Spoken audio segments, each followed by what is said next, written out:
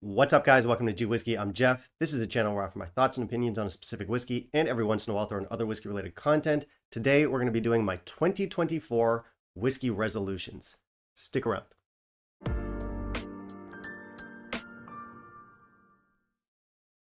Okay, so 2024 has officially kicked off, and we've reached the point now where we can stop looking back on 2023 and start looking forward and start taking stock of all the things that we want to accomplish and whatever, intro stuff, blah, blah, blah. This is my 2024 Whiskey Resolution list. Please leave a like. Also, I have a mystery pour, so you should stick around for that too. Okay, so my number 5 resolution is to try more whiskey from new distilleries. Now, to be fair, there's not really too much that I can do about that because different markets get what they get when they get them. But still, there's a lot of brands that I do want to try this year. I haven't tried anything from the likes of stuff like Nick Neen. I haven't tried anything from Ben Wivis. There's the new Rose Isle 12-year-old, part of Diageo's special collections. That one is actually out here. It's sold here, but it's a little bit expensive, so we'll see about that one. There's also the Hirek?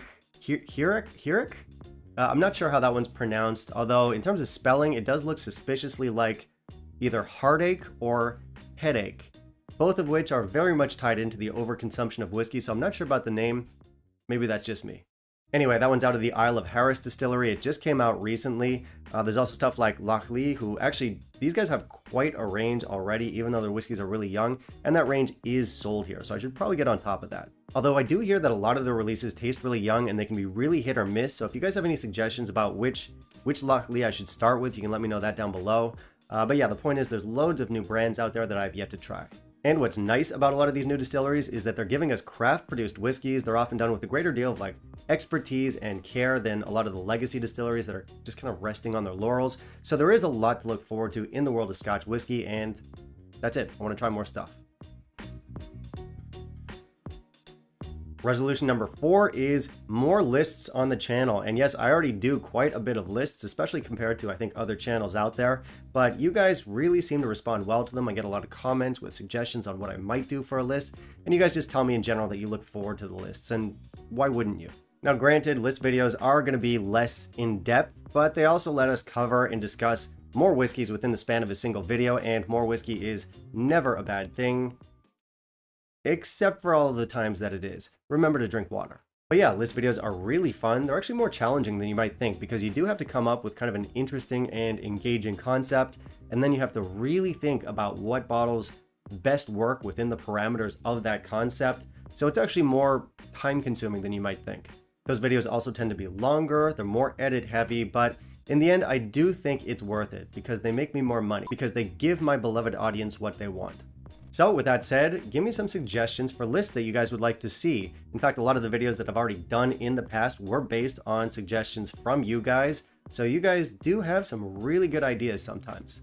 Obviously, they're not always great ideas. Sometimes they're shit, but you know, win some, lose some. Still, if you've got a concept that you want to see on the channel, don't be shy to put it forward. There's no bad ideas, except for the terrible ones. So yeah, we should have a lot more lists to look forward to in 2024. A lot of you guys tell me that you look forward to them. People seem to love them. So yeah, there we go.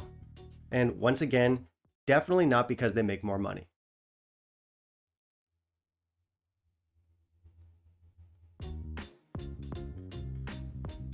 All right, resolution number 3. I think this one's going to sound a little bit cliche to a lot of you, but this year, 2024, I really want to focus on quality over quantity.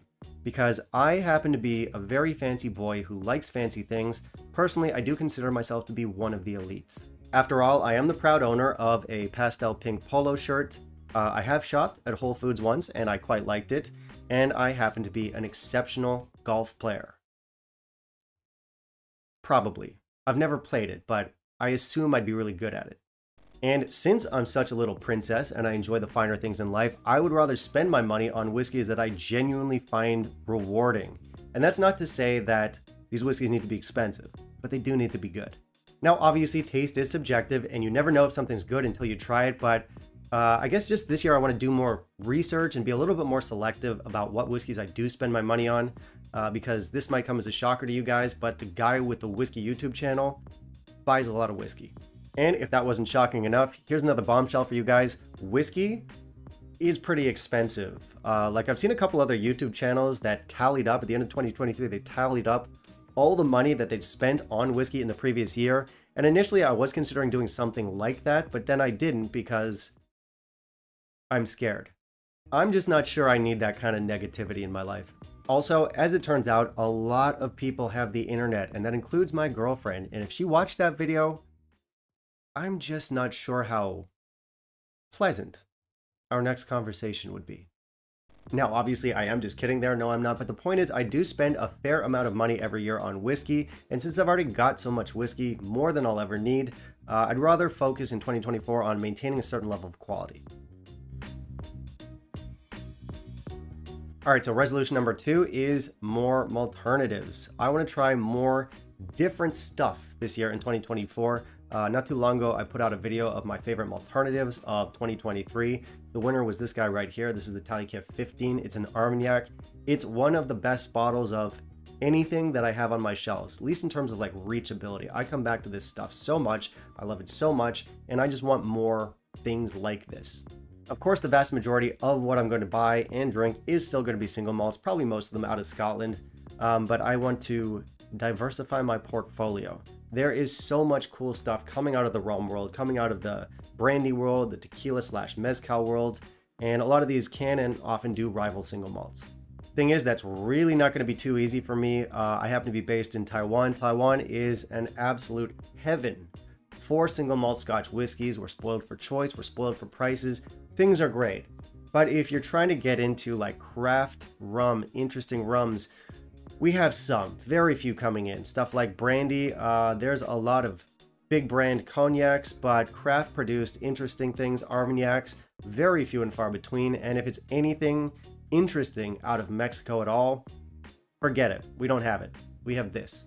So it's not going to be easy. It will be a bit of a challenge, but it's going to be worth it getting in quality alternatives. Whether I have to do that when I'm traveling, maybe I'll have to order them in internationally. Yeah, that's the goal for 2024. More alternatives. Okay, so my number one resolution for 2024, this one's a little bit kind of like sweet and mushy, but I want to get out more and meet more people. Because 2023 was a really interesting year. I think it was the first year where my channel reached a size where I did actually have people reaching out to me, asking me if I could join like tastings, join them in like social events. I even started hosting my own tastings last year, which was super fun. And that's something that initially I was kind of hesitant about because you might not know this, but I am actually a little bit of an introvert. Now, obviously, when I'm shooting, when I'm on camera, I have to be very outgoing and witty and clever and charming and ridiculously good looking. But in real life, I do often keep to myself. I can be a little bit shy and I often kind of stay in my comfort zone. But 2023 had me going out to a bunch of events, meeting a lot of like-minded people, and through that, I've made some legitimately good friends. I think that's really cool and I want to keep that going. And that's exactly what I want to keep doing this year. I want to join more tastings, go to more whiskey shows, meet more people. So again, it's a little bit mushy, but it is the best thing that's come out of me having this channel. Well, second best thing. Still like the money more. All right, that was it. That was my 2024 whiskey resolutions. I hope you guys enjoyed it. Let's hope this is a good year for my whiskey journey, for my YouTube journey. Always sounds so cheesy. Whiskey journey. Guess what? I've got a mystery pour in my glass. And if you stuck around to find out what that is, I've got Westland Single Malt American Whiskey. This one kind of does, but also kind of doesn't fall into the alternative category. Officially, it doesn't, because it is a single malt whiskey, but this one is out of the States, and the profile is completely different, especially if you're coming from the world of Scotch. This is not going to taste like anything familiar to you, but it is really good, and it is really interesting, and it's worth checking out. And that brings us to the dramatic conclusion to our video, guys. Thank you so much for watching. If you want to help out the channel, I do have the Patreon. Otherwise, you can like, comment, subscribe, always appreciated. And I do want to hear from you. What are your resolutions for this year? Or let me know if you've got any ideas for like reviews or concepts that you want to see on the channel down the line. I'll keep those in mind. Bye, guys.